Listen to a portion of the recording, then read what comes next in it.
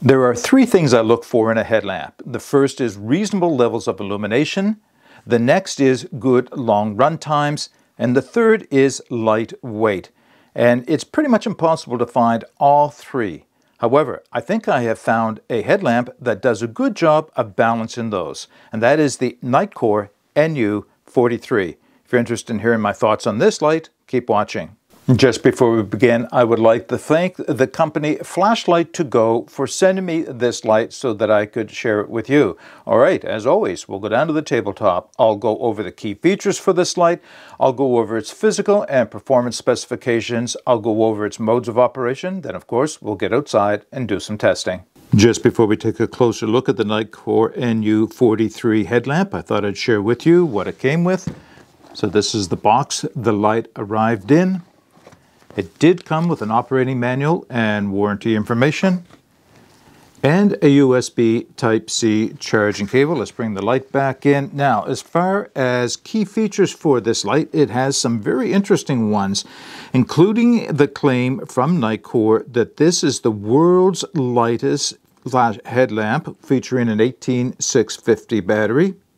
It does have two white LEDs, one a flood and the other a spot, and they work together to create an integrated clear beam. It does have a red LED as well. It has ultra-low standby power consumption, a good feature. It has a rotating cover at this end for the USB-C charging port. It has an elasticized perforated headband with reflective accents. I'll talk more about that in a few moments' time. Very interesting feature is that it has a proximity sensor, and what that does is when the light gets too close to an object, it'll take down the lumen settings from whatever it is to low. And this is intended as a safety feature to prevent overheating.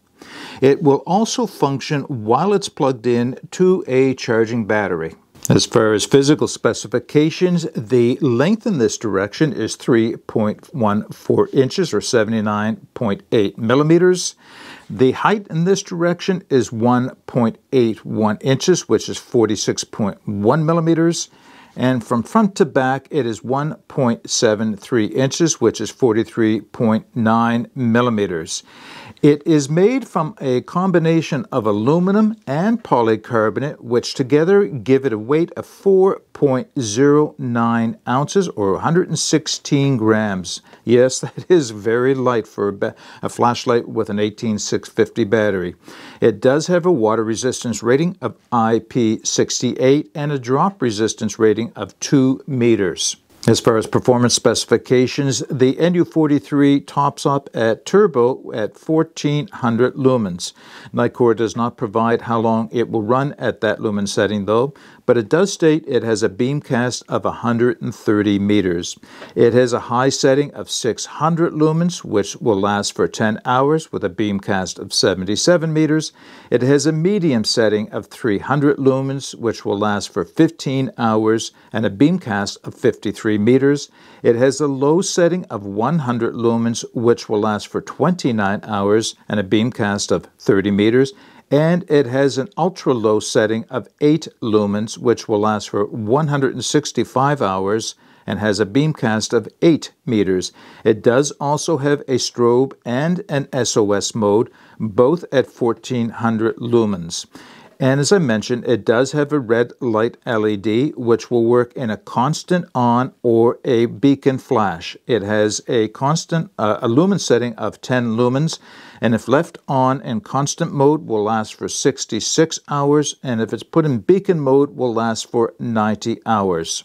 It takes approximately 2 hours to fully charge the battery from zero. The operation of the NU43 is accomplished through these two buttons on top of the headlamp. On my right is the power button and on my left is the mode button. To turn the light on, long press the power button. With the light on, if I short press the power button, I'll toggle between low, medium, and high. Long press to turn the light off again. There is no memory for the last lumen setting. With the light off, if I quick double press the power button, it'll activate ultra low. Turn the light off again. With the light on, if I double press the power button, it'll activate turbo. Turn the light off again. At any point while the light is on, if I press the mode button, it'll activate the red LED, and to toggle between constant on and beacon, quick press the power button. Again, long press to turn the light off. If I want to access the SOS or the beacon, I start by double pressing the mode button while the light is off. And to toggle between SOS and a steady beacon, quick press the power button. And long press to turn it off. There is an electronic lockout on this light, which is a good feature, and to activate it, press both buttons at the same time until it flashes. And that tells me that the light is now locked out, and if I press the power button, all I get is that quick flash to show me that it is locked out. To unlock the light, again, press both buttons simultaneously until the light comes on, and now you're ready to operate it. There is another feature of this light that will help lock it out, and that is rotating the headlamp itself upwards until the buttons are protected by the frame against accidentally turning it on. As far as charging the flashlight goes, as I mentioned, rotate the port to expose the USB Type-C charging port, and full charge will occur in about 2 hours. If you want to know how much power you have left in your battery, you would press the mode button while the light is off, a short press, and 4 LEDs on the bottom will light up, indicating how much power you have left. Now, the last feature on the operation of the NU43 that I want to show you is that proximity sensor. So let me turn the light on. I'll toggle it up to high, and if I run my hand in front of it, you'll see that the light dims down to low. And again, the intent is if you somehow laid this down on an article of clothing or something else that is combustible, it may overheat and could potentially start a fire or at least damage your headlamp. So that helps to keep that from happening. Having gone over the physical and performance specifications as well as the modes of operations for the NU43, there's only one thing left to do. Let's get outside and do some testing. Doing some nighttime testing of the Nitecore NU43 headlamp. I'll start it off on ultra low. Now for me, I can see immediately around my area, around my feet, but I don't think it's shown on the camera. Let's take it to low. And with low, you're capturing the edge of the neighbor's home about 40-50 feet away. Medium further illuminates the neighbor's home. All right, light focus. Starts to pick up the garage of the neighbor 2 doors up. High. Now that's doing a good job of illuminating all of my backyard, the neighbor's backyard, and up to where the third house is. And what I like about this is that the light is an integrated spot and flood. I'm not seeing any difference between the two, just enough wide spot or wide flood with forward throw of the spot. Now let's just take it up to turbo. There we go. And on turbo, it's illuminating the yard completely. Very nice. All right, let's see if we can wrap this video up with a few closing comments for the Nitecore NU43 rechargeable headlamp.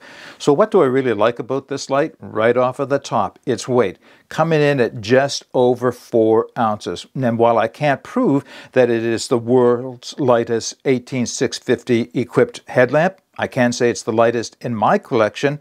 What else do I like? I like the medium setting of 300 lumens.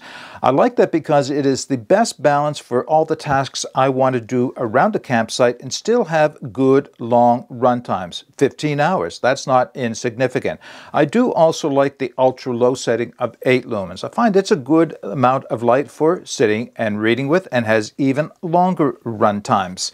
I like the turbo, but I don't think I'll be using 1400 lumens all that often. Nice to have it when you really need to see what's out there, but it does run the battery down a little bit quicker. I like that it has the red LED. It is a good way, or the best way, of preserving your night vision, especially inside of the tent. I do like the headband on this. It is wide, adjustable, and very comfortable. Yeah, it's just a good headband for the purpose. All right, are there any downsides to this? Well, yeah, there is two that I can think of. Number one is, and I think most people will agree, the fact that you cannot access the 18650 battery is a bit of a con. Now, the other con may be my personal opinion only, and it may just be the way I try to operate this. But I find that double tapping the power button while the light is off to access ultra low, you have to be quick, very quick in fact. If you hesitate at all, it just won't turn the light on. It may be me, it may be this unit, it's hard to tell. Small thing for sure.